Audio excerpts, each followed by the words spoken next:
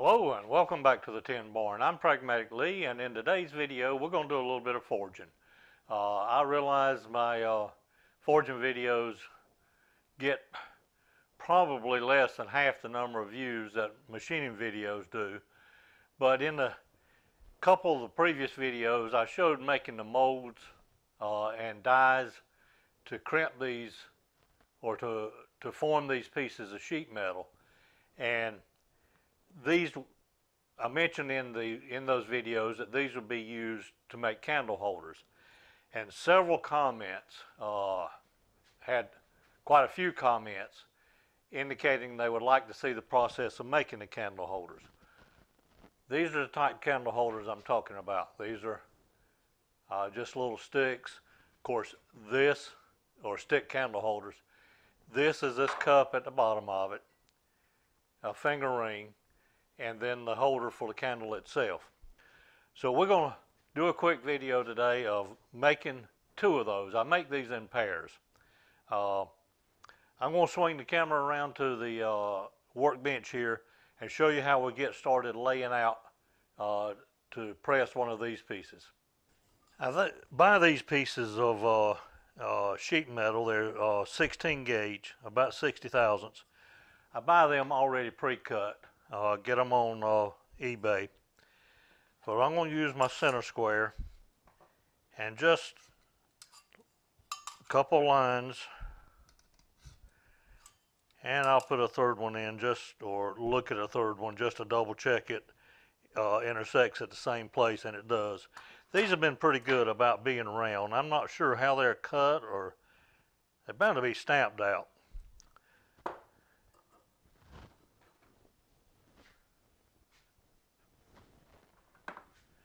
I'll just take my center punch,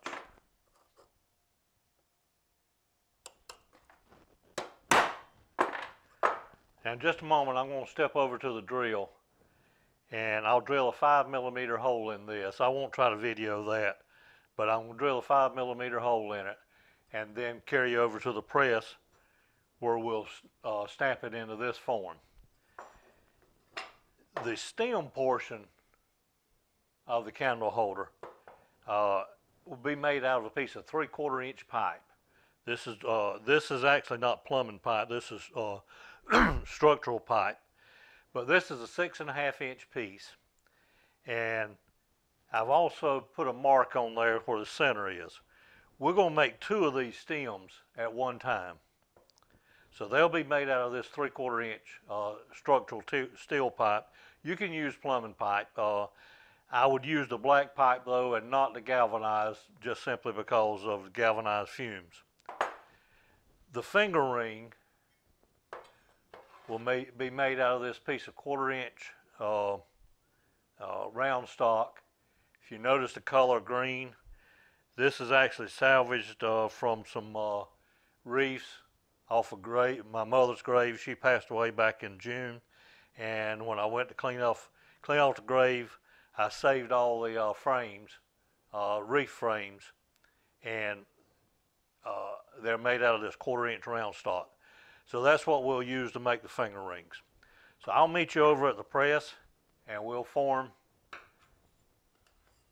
this into this. I'm over here at the press now. I've got the whole 5mm hole drilled in this piece, and as I explained in the previous videos on when I made this, set up this mold and made the dies, the reason 5mm is this hole is going to stretch to just a little over a 1/4 inch, which is what we want. It'll stretch during the mold process. If you've not seen the video on these, I'll try to put a link to them, a card up in the upper right hand corner. Check that out when you get a chance. Set that over.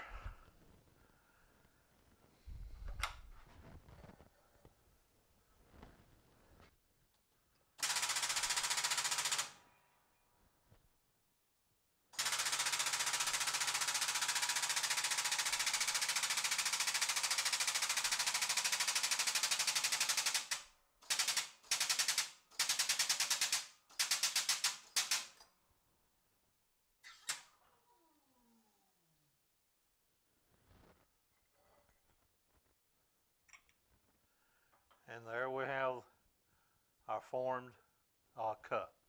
So I'm going out to the to set the camera up at the forge. We'll get set up out there, and I'll probably make the finger ring first. All right, like I say, we're gonna make the finger ring first. I've got it in the kiln or in the forge, and I'm just gonna kind of taper off this end just a little bit.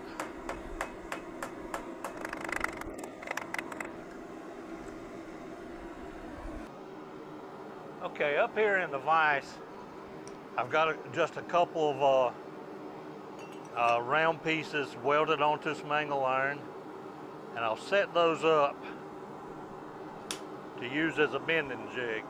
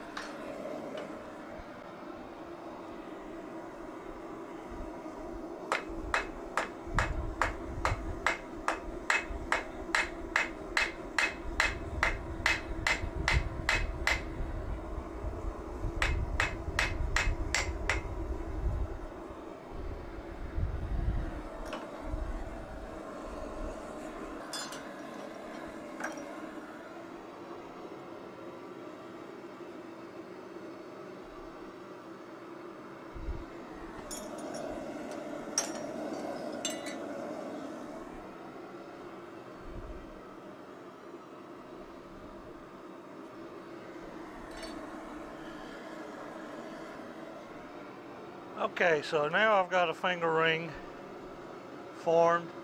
I'm going to go ahead off camera, and as I say, I do these in pairs. I'm going to make another one of these, then we'll come back and start working on the upright, on the pipe that actually holds the candles. Okay, I'm getting ready to start on the pipe now, and to form it, I'm going to use this fullering tool, which is just a simple device built here in the shop. But what I'm going to do first is use the horn on the anvil to thin out these ends. I'll thin out both ends, then I'll back off the horn just a little bit and use the ball peen hammer up in this area to kind of flare it out a little bit. Once we've got the ends fixed, I will come back and put a neck. I'll neck this down all the way in the center. Then I'll move over about the width of the pipe and put another neck on this side of center and one on this side of center. I'll probably not do much narration during this process as it's pretty much self-explanatory.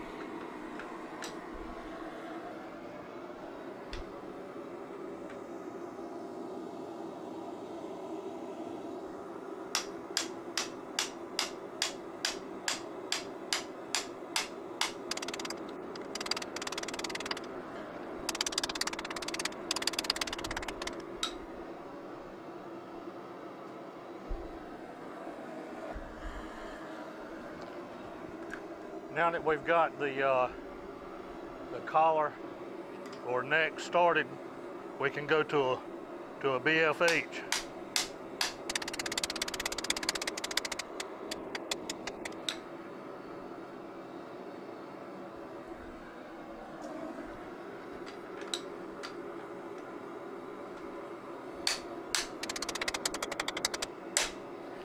All right, as you can hear now, the fullering tool is bottoming out, which is what I want.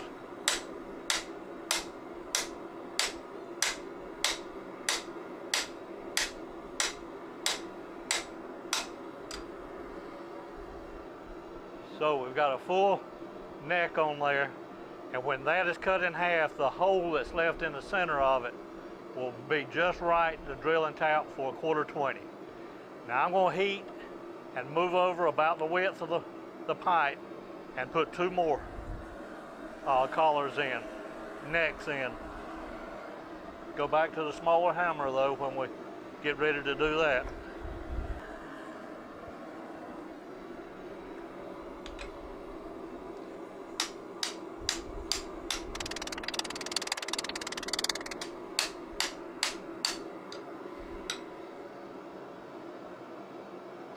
All right, I'm going to continue this process on both ends until I've got 2 more of the necks put in there.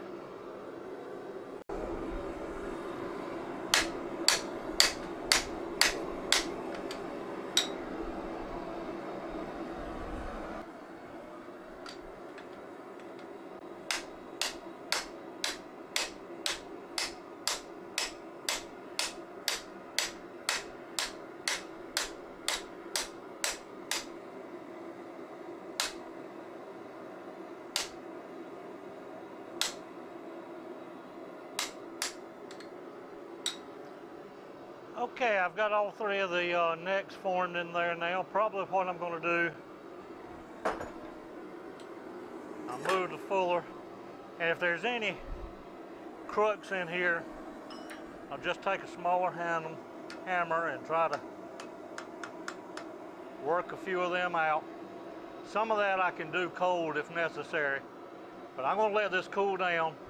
Then we're going to go in there to the inside the tin barn to the wire wheel and get these cleaned up.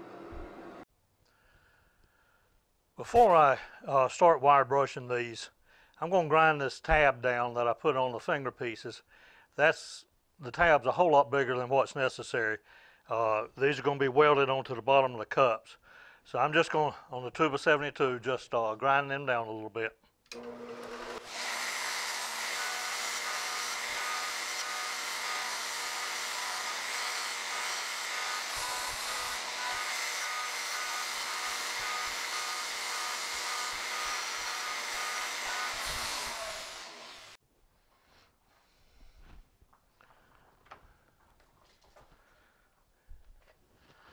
All right, now we're just going to take the wire brush on the buffer and clean this up a little bit.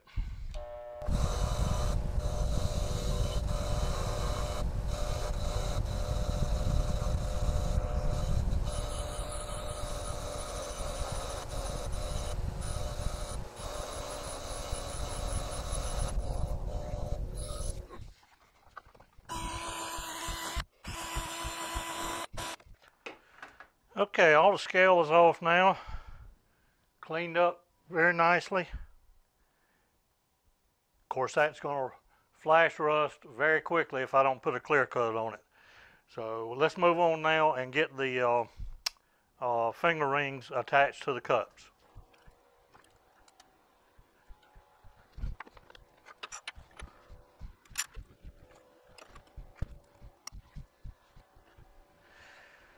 All right, I'm going to weld this thumb piece onto the cup, to both of them. Once we got that done, we're going back out to the forge, and I'll heat this whole section right here up red hot so that I can easily bend the finger ring and get it all in line like it should be. A little anti-spatter on the table device.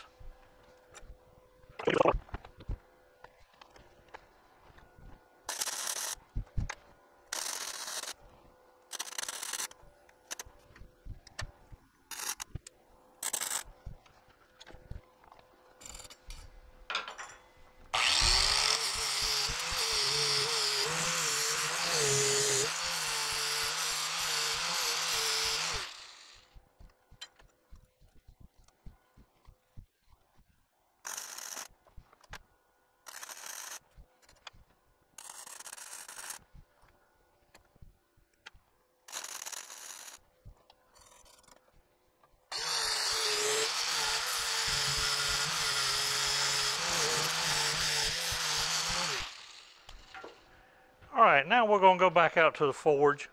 I'm going to heat these red hot, straighten them out a little bit, and then we're going to quench them, and I'll explain that when we get out there. Back out here at the forge now, what I'm going to do after I light it up is place each one of these. They're still a bit warm from the welding. I'm going to place it in there and then use 2 sets of pliers and any straightening necessary to get the finger ring in line. I'll do that. Then I'll heat it back up again and immediately drop it in the quench bucket down here. Yeah, I know it's a plastic bucket, but it'll be okay. Now what that quenching will do, I'm not doing that to try to harden the piece by any means. All I'm doing that for is to give this some patina. We've got this sheet metal here where everything else has got a nice forged look to it. We want this to look pretty much the same way.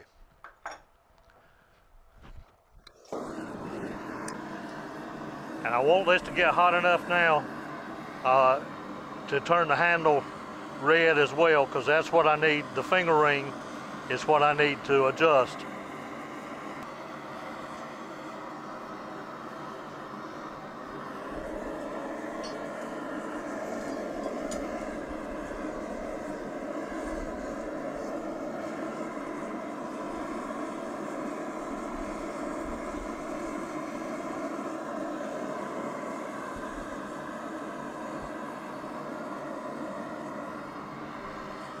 Now we're going to get the whole thing red hot and immediately drop it in the quench.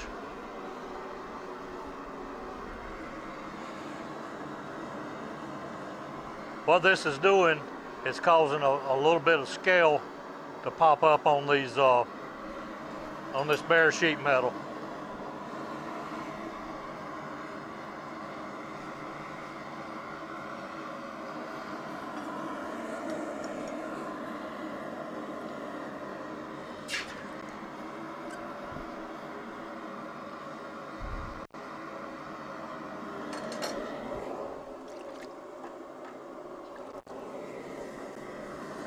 Now, let me quickly give you a quick look at the difference in the 2 pieces.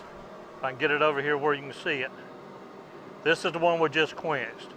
See how it has that distressed look now? Of course, we're going to polish it up on the wire wheel versus the plain Jane sheet metal.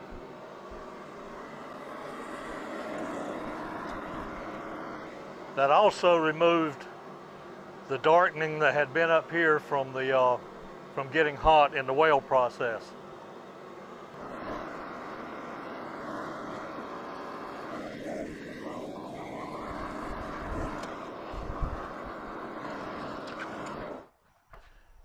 All right, I'm going to carry these back into the wire wheel,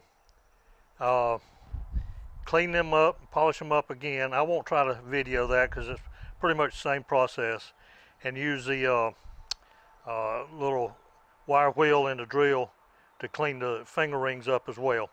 Then we'll meet back at the workbench and start assembling the candle holders. All right, before we put everything together, we got to part these 2 pieces. So I'm over here at the vertical bandsaw now, and I'm just going to slice this through the middle. I've got a couple of props for each end. Since the ends are flared out, it would bind just before it broke through.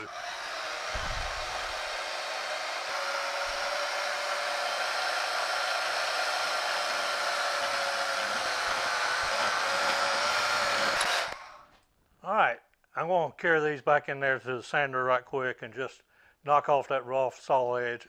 Then we'll go back to the workbench and put them together.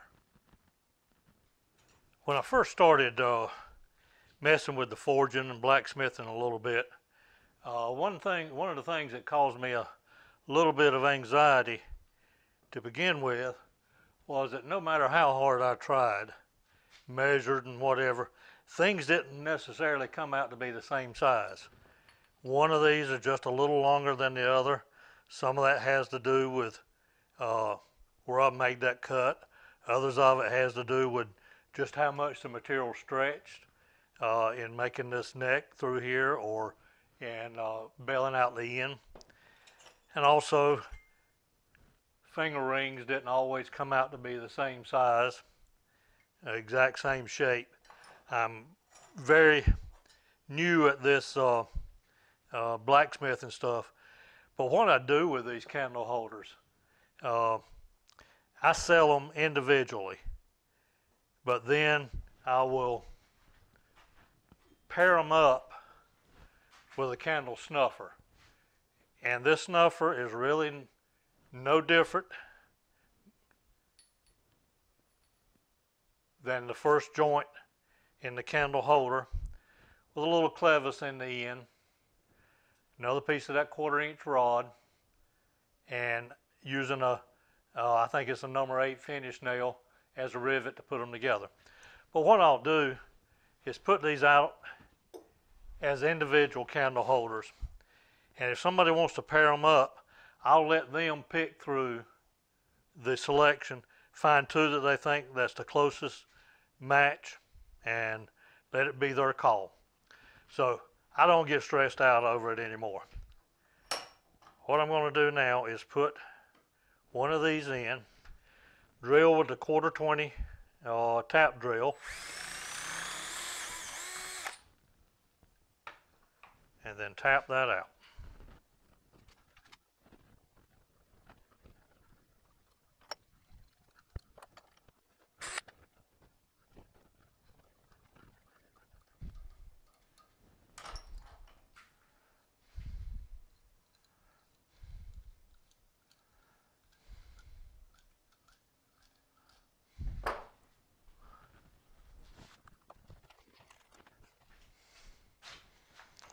All right, now I think we're ready for a final assembly.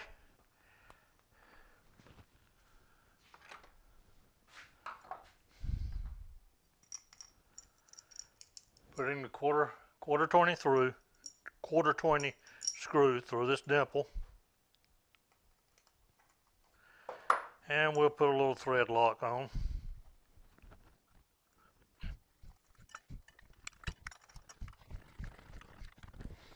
By the way, these are soft jaws in this vise.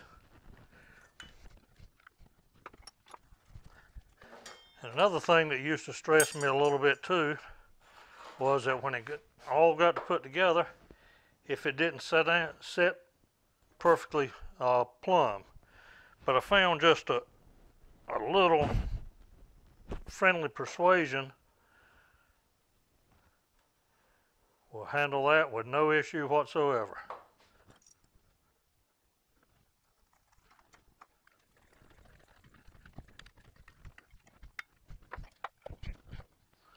Okay, one more thing we need to do before we're going to call these finished. But before I do that, I'm going to carry these outside and put a coat of this Rust-Oleum crystal clear enamel. It just gives them a protective finish. I do use a glossy for this, but that will stop any flash rust, hopefully for the life of the holders. Then we'll come back and do the final step. All right, I think these turned out pretty good. As you can see by putting them in the fire and then quenching them, gives them a good patina. The weld blends right in, inside and outside. But as I say, we got one more final touch. I'm guessing a true blacksmith would have a die or a punch to put their touch mark on their work. But since I don't have that yet, I'm going to use one of my little tool stickers. And before you ask, the stickers are not quite big enough to cover the hole and have any contact surface. But there you go, and a few of their cousins as well.